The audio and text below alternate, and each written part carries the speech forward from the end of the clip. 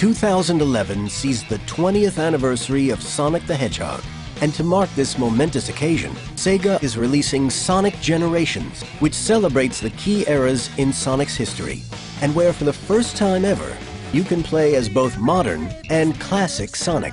But what's the story behind the famous hedgehog? I'd had conversations with the CEO of the company about what needed to be done for Sega to compete in the United States marketplace. The conclusion was that Sega needed a new iconic mascot other than the current Alex Kidd.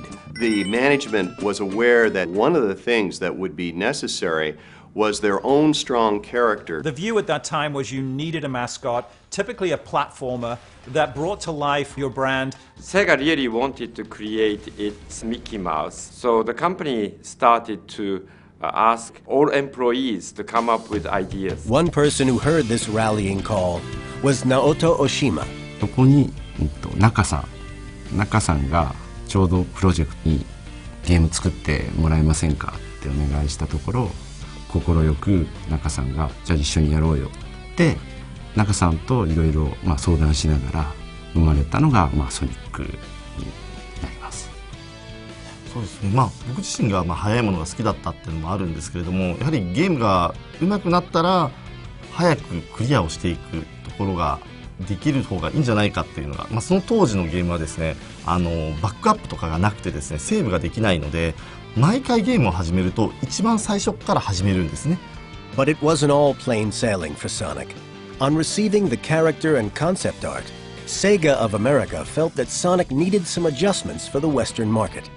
I was asked to redesign Sonic so that he could actually work in terms of advertising and merchandising. We really believed in the redesign of the character, and he needed to be the face of Sega. Sonic the Hedgehog was released in June 1991, and the reaction was remarkable. And the rest, as they say, is history. To mark Sonic's birthday, new release Sonic Generations will allow gamers to play as Sonic from both the classic 2D and modern 3D eras.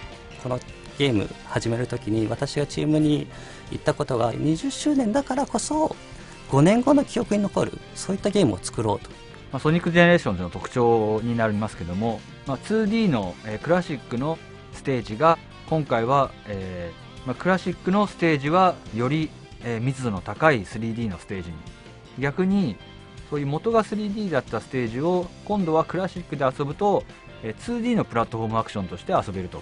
Look out for Sonic Generations on your shelves from November this year.